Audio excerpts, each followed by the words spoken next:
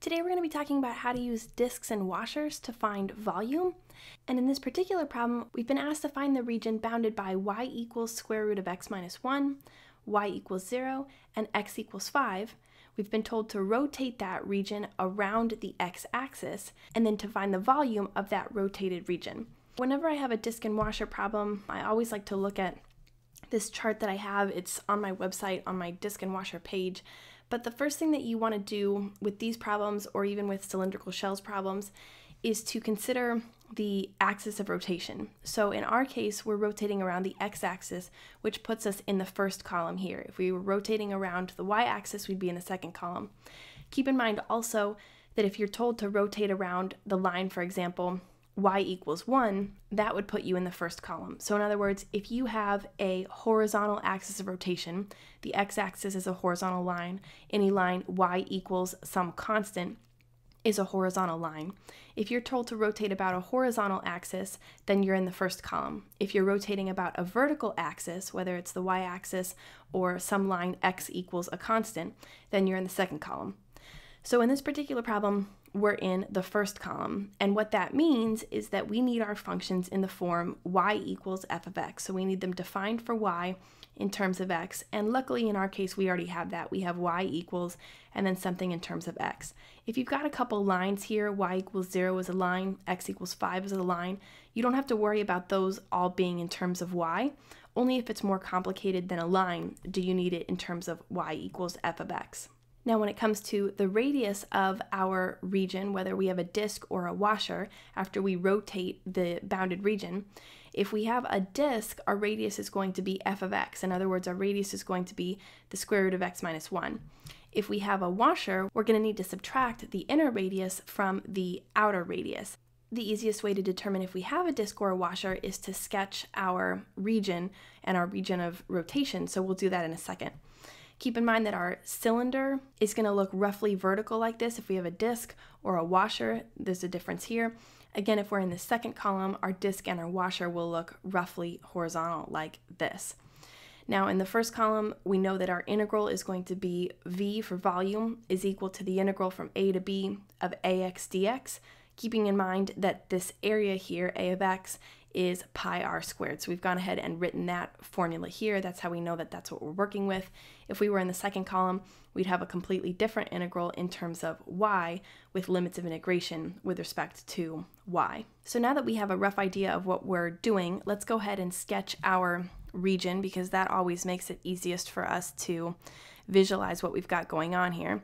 So if I draw my xy coordinate plane here, x and y, and I call this 1 here, this y equals square root of x minus 1 is going to give me the parabola that opens sideways, so that's going to look roughly like this.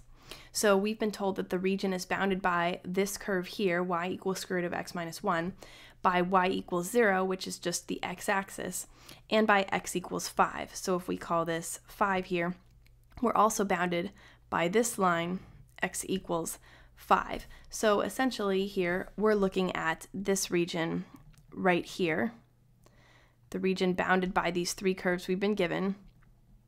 That region is the one that we want to rotate about the x-axis, and when we rotate about the x-axis we want to find volume. It's not very difficult to see that if we rotate about the x-axis, so that means we're going in this direction like this, we're rotating around, that we'll get here this symmetry on the other side here, so the full parabola, and then we've got basically this becomes the 3D sketch of it would look roughly like this. We'd have this parabolic figure here. So now that we have a rough picture, what we need to realize is that we're clearly dealing with a disk. We're only dealing with a washer if we have some kind of hollow opening in the middle, but this figure is solid, which means that we've got a disk, and you always want to draw your disk or your washer perpendicular to your axis of rotation. So because we're rotating around the x-axis here, we want to draw a perpendicular approximating disk or washer, disk in this case. If we were rotating around the y-axis, our disk would be the other way, and keep in mind the cylinder, what it looks like here. So our approximating disk is looking roughly like this. And now what we want to do is go ahead and label the different parts of this disk. So remember that with disk and washer method, we're taking an infinite number of these approximating disks and stacking them up side by side to approximate the volume of this figure here. So the width of this disk here would be delta x, and we won't necessarily use that piece of information here, but it's important to realize that the width is delta x. We want to know the radius. We're certainly going to need that for our formula. So the radius of this approximating disk right here, well, that's defined by this curve here, the square root of x minus 1, and the line y equals 0. Essentially, for the radius, we have square root of x minus 1 minus 0, because the radius, this distance right here, the length of that would be whatever the value is of this function minus whatever the value is of the line y equals 0, which is always 0. If we have the value of this and we have 0 and we subtract 0 from this value, that gives us this distance here from the x-axis to that point. So that, of course, is our radius. So the radius is just square root of x minus 1, which makes sense because our table tells us that our radius, if we have a disk, which we do, is just f of x, and we know that f of x is from our original function y equals f of x, so we have square root of x minus 1. So now that we have our radius, we can plug that in here because our formula for volume is the integral of a of x, and a of x is just pi r squared. So volume will be the integral of pi times this radius squared.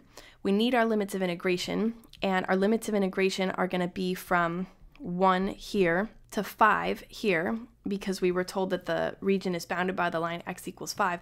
So the leftmost value for which our solid here is defined is 1. The rightmost value for which it's defined is 5. So our limits of integration are 1 and 5. And then we have pi times our radius, square root of x minus 1, squared dx. And now we just need to solve this integral. So we'll get volume equals, we'll pull pi out in front because it's a constant coefficient. Square root of x minus 1 squared takes away the square root sign, and we just get x minus 1 dx. Now we'll take the integral, and we'll get pi times 1/2 x squared minus x, and we'll evaluate that on the interval 1 to 5. So we'll get volume equals pi times, when we plug in 5 squared gives us 25, so we'll get 25 halves minus 5 minus whatever we get when we plug in our lower limit of integration. So minus 1/2 minus 1. And now it's just a matter of arithmetic. We'll find a least common denominator of 2. So we'll get pi times 25 halves minus 10 halves minus 1/2 plus 2 over 2. So 2 over 2. And we get 25 minus 10 is 15, minus 1 is 14, plus 2 is 16. So pi times 16 halves, which is 8, of course. So volume is equal to 8 pi. And that's it. That's our final answer. 8 pi is the volume of this solid, which is just the region bounded by these 3 curves rotated about the x-axis. So I hope you found that video helpful. If you did, like this video down below and subscribe to be notified of future videos.